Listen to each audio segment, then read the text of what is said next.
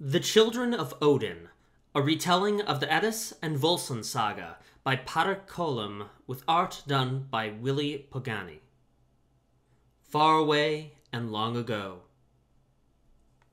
Once there was another sun and another moon, a different sun and a different moon from the ones we see now. Sol was the name of that sun, and Mani was the name of that moon. But always behind Sol and Mani wolves went, a wolf behind each. The wolves caught on them at last, and they devoured Sol and Mani, and then the world was in darkness and cold. In those times the gods lived, Odin and Thor, Hodr and Balder, Tyr and Heimdall, Vidar and Vali, as well as Loki, the doer of good and the doer of evil. And the beautiful goddesses were living then, Frigga, Freya, Nanna, Iuda, and Sif. But in the days when the sun and the moon were destroyed, the gods were destroyed too.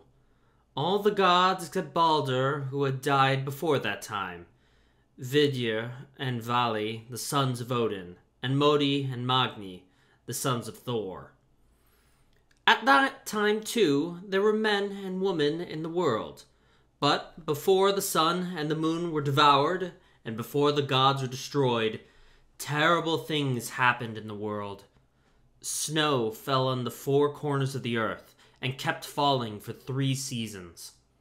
Winds came and blew everything away, and the people of the world who had lived on in spite of the snow and the cold and the winds fought each other, brother killing brother, until all the people were destroyed. Also, there was another earth at that time, an earth, green and beautiful.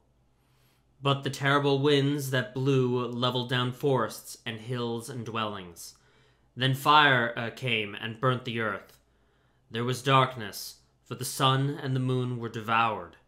The gods had met their doom, and the time in which all these things happened was called Ragnarok, the twilight of the gods. Then a new sun and a new moon appeared and went traveling through the heavens.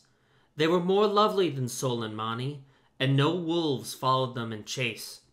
The earth became green and beautiful again, and in a deep forest that the fire had not burnt, a woman and a man woke up. They had been hidden there by Odin, and left to sleep during Ragnarok, the twilight of the gods.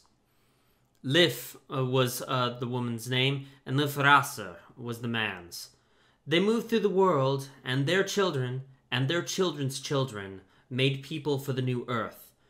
And of the gods were left Vidar and Vali, the sons of Odin, and Modi and Magni, the sons of Thor. On the new earth, Vidar and Val found tablets that the older gods had written on and left there for them. Tablets telling of all that had happened before Ragnarok, the twilight of the gods.